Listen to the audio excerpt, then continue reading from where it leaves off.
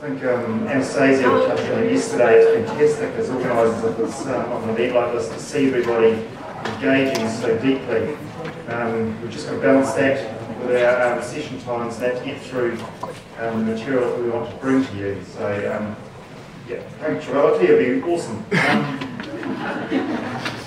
On that note, I'd like to welcome our second speaker, Professor Alistair Woodward, and he's going to be speaking to us on the adaptation or not in the face of climate change. Alistair.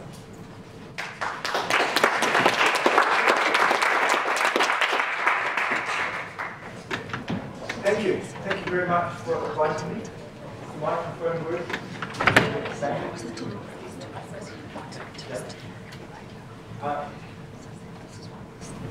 What a beautiful setting, and what a really interesting program. I should tell you a little bit about myself. I'm a medical graduate. I worked as a hospital doctor for some years, and I guess what struck me was how much time we were spending catching up people when the causes of the illnesses and injuries were potentially painful. And that led me to get very interested in the role of the environment and how the environment shapes people's health and well-being, and where there are opportunities to make changes in the environment that will protect people's health and prevent weakness, disease, and that led me, one way or another, to this topic here that I'm going to talk to you about today, which is surely one of the biggest and most difficult and most important environmental problems that we face. I'm going to take the theme of your meeting, which I think is a great one, looking back, moving forward, thinking about what we can learn from the past and apply it to what we do in the future. To cover the points here that you'll see on the slide. I'm going to talk a little bit about the importance of climate to the long history of Homo sapiens. I'm going to talk about current climate disruption, what's happening, why I believe it's something to be seriously concerned about, what this means for human health in particular, and also the limits that we face in terms of adapting. But I also do want to spend some time at the end talking about the opportunities, because I believe as well as facing these threats and challenges, there are extremely important opportunities that we shouldn't let slip. Well, let's start with the very long history. Many of you will know this much better than I do, but of course climate was a very powerful engine driving human evolution, going way back 6 or 7 million years to the development of hominid species. The changes in climate that humans had to respond to were one of the powerful forces that drove evolution. One of the most important changes, of course, was the drying that occurred in East Africa, where rainforests gave way to arid, open grassland, and it was that change really that prompted the emergence of upright, tall grasping. So what I was saying is that one of the classic examples of climate driving the development and emergence of our species was the change in East Africa about 6 million years ago. Climate changing, drying, disappearance of rainforest, the replacement of rainforest with open grasslands, and as a consequence, all the evolutionary pressures that drove the development of bipedalism, walking, on fours, the development of tools, development of social behaviour which enabled successful hunting. If you look more recently at what's happened in the last 11,000 years, the so-called Holocene period, of course this is the period when the way we live was transformed. The development of agriculture, the appearance of the city, the rise of the state, the appearance of sort of modern civilizations. all occurred during this period following the last ice age. It was a period of warmth, of rising temperatures, which was probably one of the most important factors of the appearance of agriculture, and with agriculture followed a cascade of effects that we very well describe in many places. So the graph here shows, it's a bit of a cartoon really, it's a summary of what happened over this period. And there are two things that I'd like you to take note. One is, this shows global average temperature. It varied during this period, but over a relatively narrow range, basically plus or minus 1 degree. At the same time, there were periods during these last 11,000 years when, of course, climates did change. It did change quite substantially, and sometimes with quite significant effects. And you can see just an example down here, the Little Ice Age in Europe and China in the 16th and 17th century, which is a very good illustration of what I think is an important point to bear in mind, that humans operate within a Goldilocks zone. You know, we function within a relatively narrow bound of comfortable and familiar conditions. Not too hot, not too cold, not too dry, not too wet. And when we deviate from those conditions, the effects can be quite severe, as they were in Europe and China during this period of the so-called Little Ice Age. This shows London in 1683, the ice fairs that were set up on the Thames. It really was a considerable change over a period of 30 or 40 years in local climates. Now, this had effects, serious effects for humans, apart from providing ice rinks down downtown London. And that was particularly supplies of food. That agriculture sagged, that crops failed, and there were significant effects as a consequence of these changes in climate. Here is a slightly busy slide, but it shows life expectancy at birth from 1750, when formal, relatively reliable statistics were available up to the present. And I'd like you to just have a look at the line for Sweden, which is the blue one here. Because Sweden had good statistics before almost anybody else did.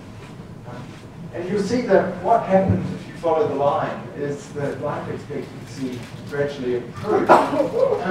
But it became much less variable. The graph to begin with jumps all over the place. And then in more recent times, the trend is far more regular. What that reflects is that humans were subject to so-called mortality crises, that there were factors that caused mortality to soar very rapidly. And one of those factors was famine. And the trough that you see there in the 1770s, during this period of the Little Ice Age, was a consequence of severe famine in Sweden during the latter part of the 18th century. Climate and poor health have been associated more regularly, more recently. This is a picture of people queuing for famine relief in Bangalore in 1877. A whole book written about this particular famine by a fellow called Mike Davis. It was a dreadful event that caused hundreds of thousands of deaths. And it was a consequence of the failure of the South Indian monsoon, which meant that the rain wouldn't come to India like it usually does, and as a consequence, over the course of several years, crops failed, and people were hungry. There were, as I said, hundreds of thousands of deaths, not helped by British colonial regime, which put a priority on exports, and so throughout the famine period, in fact, India was exporting wheat to Great Britain. So my point to you is that climate has been important as an influence on humans ever since our species emerged. that shifting away from the Goldilocks zone in terms of climate optimums has resulted in the past in hunger, disease, suffering throughout human history. And then the third point I wanted to make is the one about the narrowness of that band. So this is the Holocene, and again, just to remind you that through this period, when modern civilizations emerged, temperatures varied around the world by plus or minus 1 degree. It was a period of relative climate constancy. And now, what we're concerned about is what's happening at the extreme right-hand end of that graph, and where we might be heading out of that comfort zone. Because what we're facing is a tragedy of global comedies. The atmosphere isn't owned by anybody in particular. Everybody uses it, and therefore, in a sense, nobody in particular feels any responsibility or liability for damage or degradation in this common space. And yet, that's what's happening as a consequence of our activity, and in particular, our profligate use of fossil fuels. And here's a diagram that just makes that point, that greenhouse gas emissions occur in a variety of ways, whether we're talking about deforestation, the enormous fires that are raging at the moment in Indonesia, for example, or industrial activity, such as the use of refrigerant gases that are also very potent climate warming agents. Motor vehicles, we're talking about them, and of course other sources of so-called greenhouse gases, that is remarkable chemical property of trapping heat.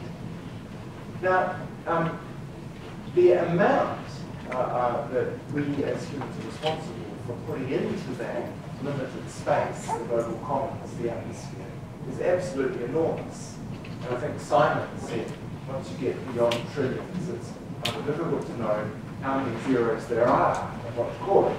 And so this number at the top is roughly the number of kilograms of carbon dioxide that are put into the atmosphere each year. And it's got a term, but I keep forgetting what it is. So I've converted it into another unit, which I call the ET. It's not the ET that you might have in mind. It's this ET, the Eiffel Tower. So think of 3 million Eiffel Towers of carbon being put into the atmosphere every year to give you a sense of just what the scale of pollution might be. And as a consequence, all the natural systems that operate around the planet are overloaded. They can't cope with this extent of pollution. And so what we're facing is that carbon dioxide levels are now on the way up, and they're rising higher than they have been at any time in geological time, recent geological time. You can see in this graph reconstructions of what carbon dioxide levels were in the atmosphere going back 500 years, and there's this pattern of rise and fall associated with glaciation, the ice ages. But what's happened in the last 150 years is way out of kilter. It's the red line there. And of course this graph is a little bit out of date because we're now over 400. We're right up at the top of the scale. Now, it's not surprising as a consequence that the world is warming. This is a graph from the IPCC report, the Government Climate Change report, its last assessment, AR5, which is looking at where temperatures have gone in the last 100 years and where we would have expected them to be in the absence of all those Eiffel Towers with the carbon in the atmosphere. If you just look at this bit of the graph down here, you can see there's a black line, and that shows where temperatures have gone. So the planet is warming. The blue zone, purple zone here, is where we would have expected temperatures to go if there had not been that addition of carbon to the atmosphere.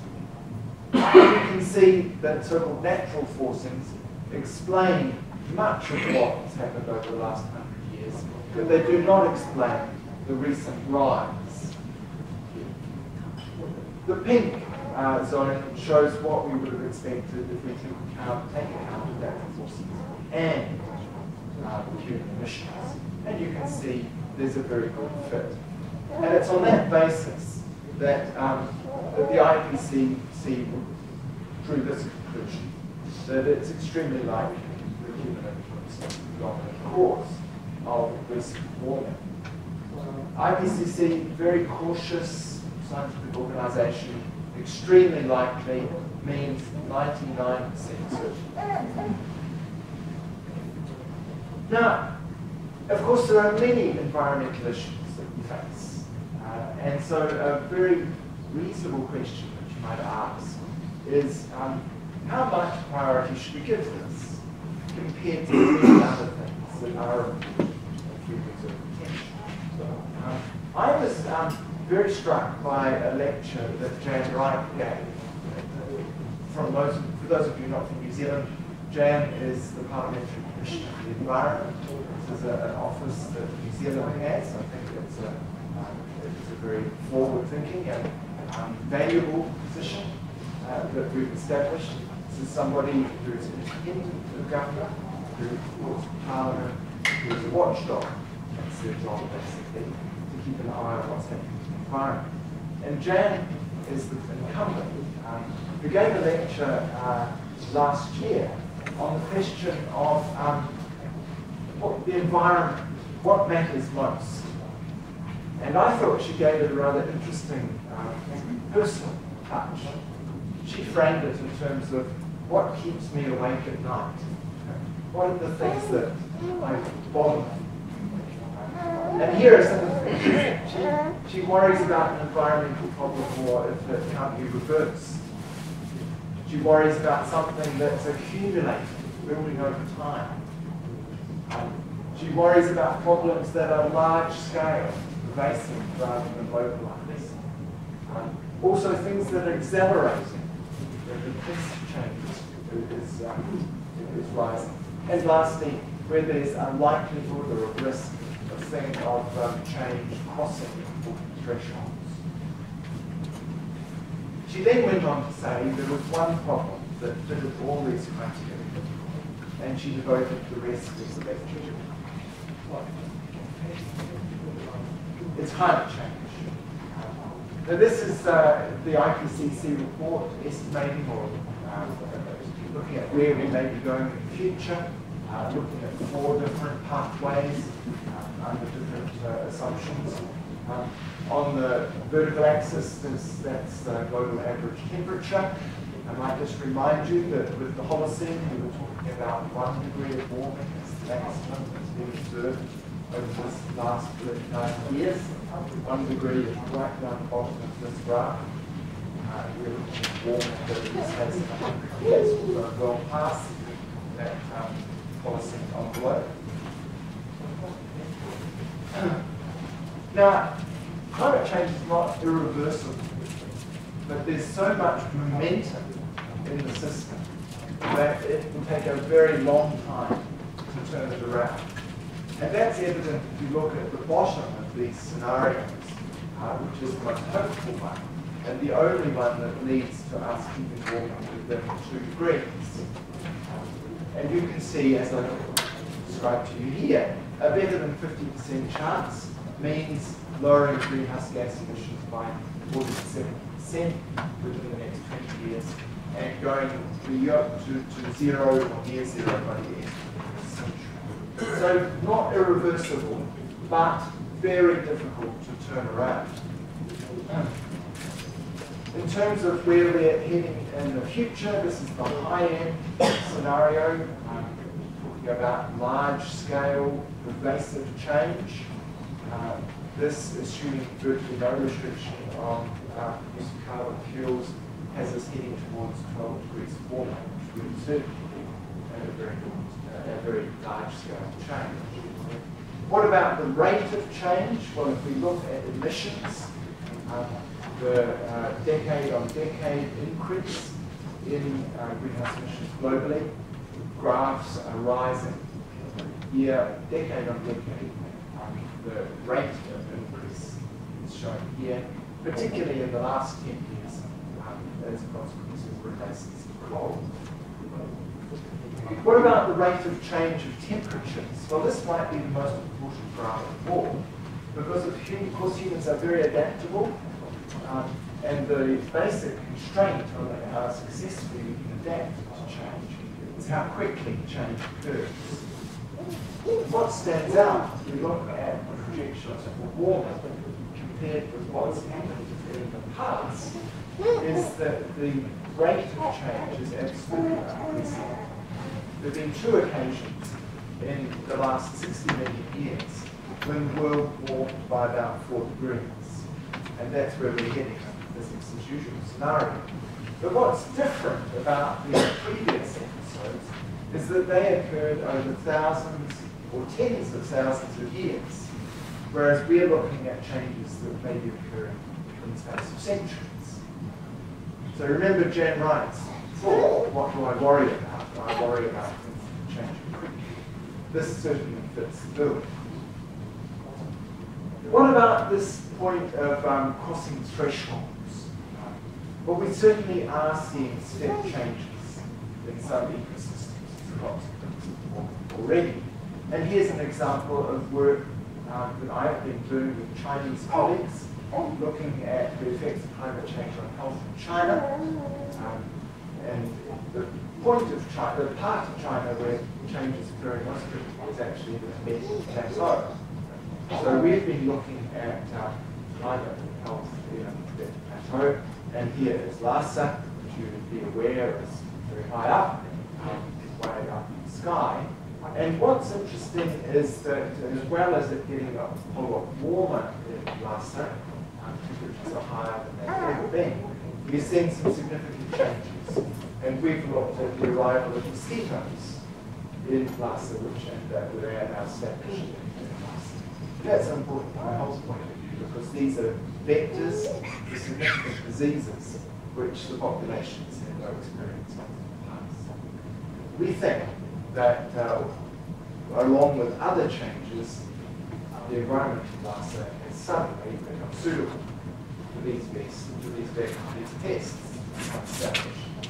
So they've gone from not being there year round.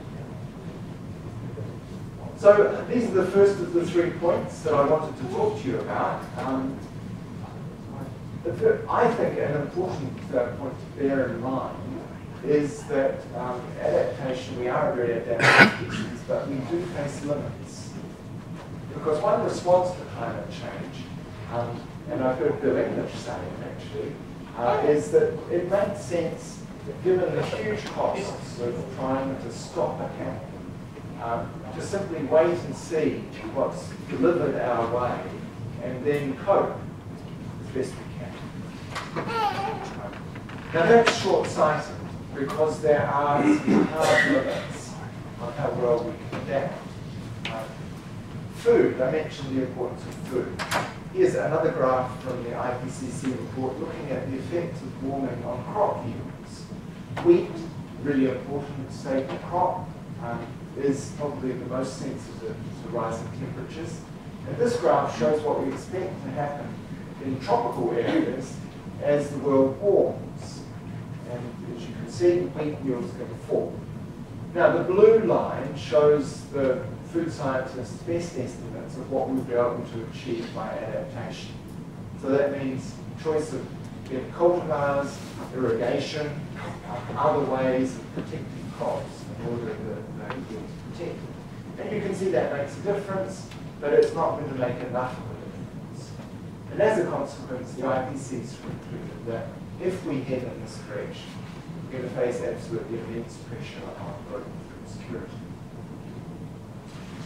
Even rich countries, though, face limits. Sea level rise means that we're going to see an exponential increase in the frequency of severe flooding events. And this is a graph that makes this point, talking about London, the Thames barrier that was established to cope with a 1 in 1,000 year event, with sea level rise of a metre, that 1 in 1,000 year event will become a 1 in a 10 year. And it's very difficult to see how London will be protected when they're facing absolutely overwhelming flooding of that extent so frequently in the future. So I'm suggesting here that even the wealthiest of countries is going to be impressed with this model. Now, human physiology, by the way, has got some hard limits as well. We're looking at heat tolerance. Now, because we're warm-blooded animals, we need to stay in a quite narrow range of core body temperature in order to function. And this is a graph showing how much you can work as the temperature rises. As the temperature rises, the extent of work diminishes, depending on how heavily you work, how fast you're working, how hard you're working. This applies regardless whether you're 20, 30, 40, 50, whether you're an Olympic athlete or whether you're a sedentary couch potato. You are limited by how quickly you can discharge heat. And this has very practical implications. Sporting events, for example, outdoor sporting events generally are cancelled if we get to about 28 degrees using the metric flow temperature. Heavy work, like heavy agricultural work, it is not possible once you get up to about 36 degrees wet bulb low temperature. And if you go right to the end of the graph, over here, it's not possible to stay in heat balance even if you're sitting under a tree and rest. Now you might say that sounds extreme. That sounds like science fiction. It becomes so hot that the parts of the planet are essentially uninhabitable. But in fact, we're not so far away. At the end of July this year, there was an unprecedented heat wave in the Middle East. I've seen stories on it. And there was a place in the south of Iran, near the Arab Gulf, where it reached 38 degrees wet bulb low temperature. So the air temperature is about 46 and about 47% relative humidity. The Arab Gulf is now heating up to over 30 degrees in the hot part of the year in that part of the world, and as a consequence it's extraordinarily muggy and humid. So these are not absolutely implausible conditions, but the projections are, if we keep heading in the same direction, parts of the world in which people cannot function because it is simply too hot are going to become more extensive. Now, I don't want to depress you all absolutely. So I'd like to just talk for 5 minutes or so about opportunities, because I think this is a really important part of the story. We're going to face some significant choices. Some very important decisions are going to be made. And I hope we'll make wise decisions, not this kind of decision. I don't know if you saw this in the news recently. This is Governor Bill Walker from Alaska, who says,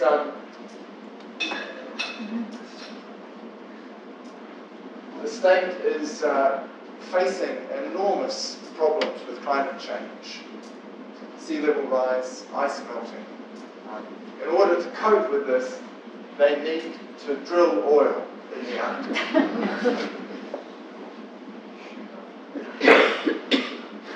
This seems to me to be an unwise decision. But there are other opportunities, and both Simon and Julianne mentioned this one, which is a favourite of mine. We know that transport is responsible for over a quarter of greenhouse emissions. It's the sector which is rising most quickly in terms of its contributions to greenhouse gas emissions, along with all the other issues that Simon and Julianne talked about. And here's an opportunity for getting some early health gains from wise climate moves. A group of us did some arithmetic. We said we asked what would happen if we were able to shift just 5% of short urban trips from cars to bicycles in New Zealand. And of course, most urban car trips are short. A high proportion of them are only 5, 6, 7 kilometres, well within cycling range.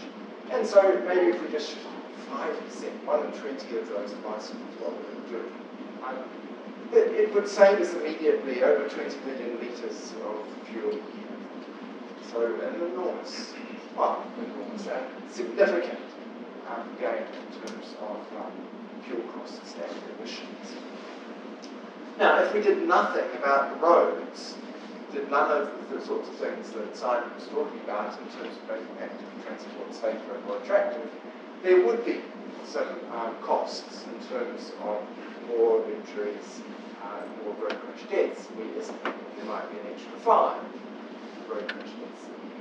But look at the positive side. You know, there would be, we estimated over about 120 deaths a year postponed as a consequence of being fitter, just as a result of being more active more often. And Julianne talked about the fact that we don't often take into account these disbenefits in terms of the economic impacts. We estimated that this move would save New Zealand about $240 in health costs. So, an example of an opportunity to do something that would be good for our health and well-being and for our economy, and would have important health benefits at the same time. Looking overseas, there are many other opportunities, I believe. Take this one, indoor air pollution. In many parts of the world, people are relying on the use of biomass, burning wood, straw, dung, and so on, in their homes in order to cook or provide heat. And India is a very good example. We know that the indoor air pollution coming from the use of biomass causes about 500,000 deaths.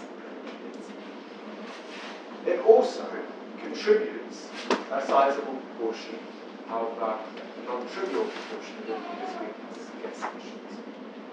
We know what to do here. The use of smokeless stoves has been trialled, works. There are many opportunities to avoid this particular health hazard, and at the same time do something wise about climate risks. A couple of years ago, the new Climate Economy report was released.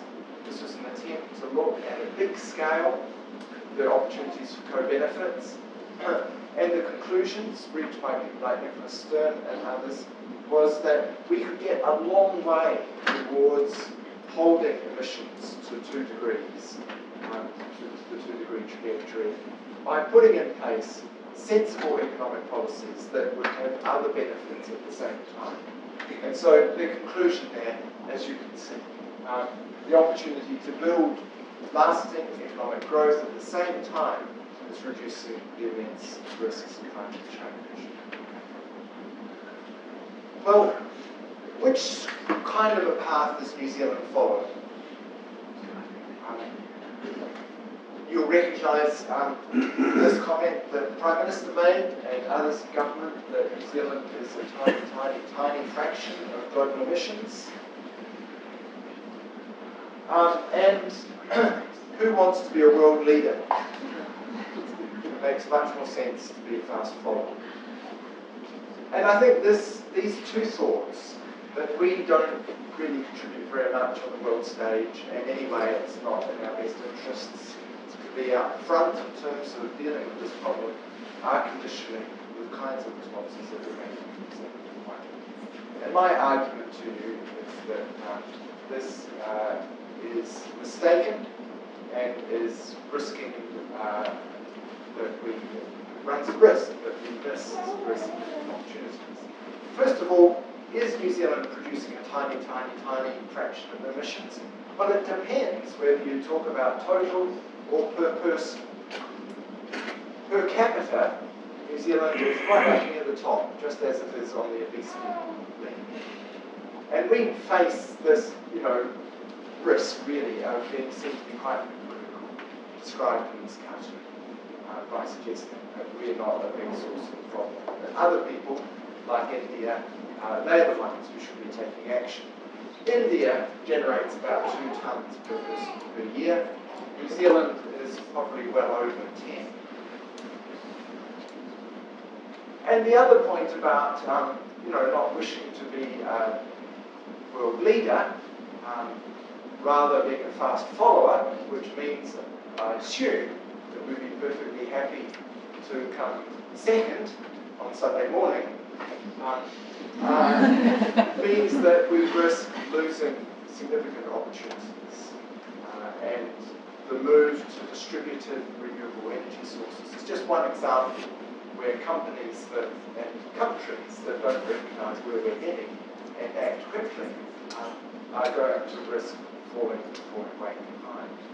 I have a son who's working in Shanghai on solar panels, working with a company that makes flexible solar panels for rural schools. China is pouring money into the development of renewable energy sources, including these remarkable technologies that get printed onto cloth and used in all kinds of opportunities, all kinds of places. Tim Grosser has decided, or has announced, the government's target for Paris in December.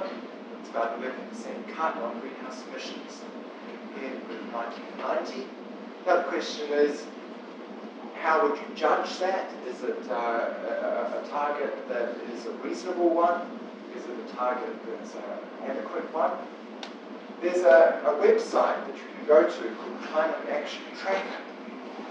It's a group of climate scientists, many of them involved with the IPCC, who've attempted to judge the quality of these national targets. Looking at them in this way, if everybody did what you suggest is a reasonable target, where would we be? So looking at the New Zealand target, if everybody did what New Zealand is proposing to do, how much of a difference would that make to the fate of the planet? And they divided in the responses into inadequate, medium, sufficient, and role model on the basis of where we would go if every country took the approach that this particular country is suggesting. On the left here, you can see where New Zealand sits.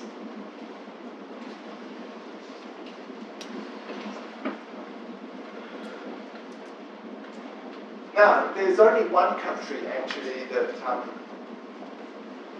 qualified as a role model in the Climate Action Tracker rankings, and it was Bhutan. But the European Union's not far behind.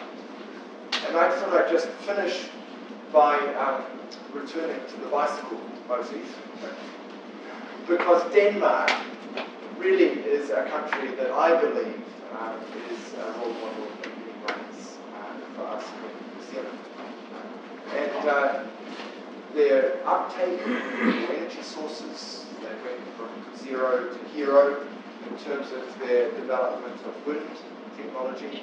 And when it comes to bicycles, of course, they also provide a model. And so I loved it when I came across this picture that included a bicycle and a wind turbine in one place. So this is a group in Copenhagen who made these wonderful bikes. And this one has got, it's a cargo bike with a wind turbine here, and it's got a motor, a battery. So the idea is that you can draw on wind to help you ride. You can't see it, but it also has solar panels. So here I suggest to you as an example of an opportunity well taken.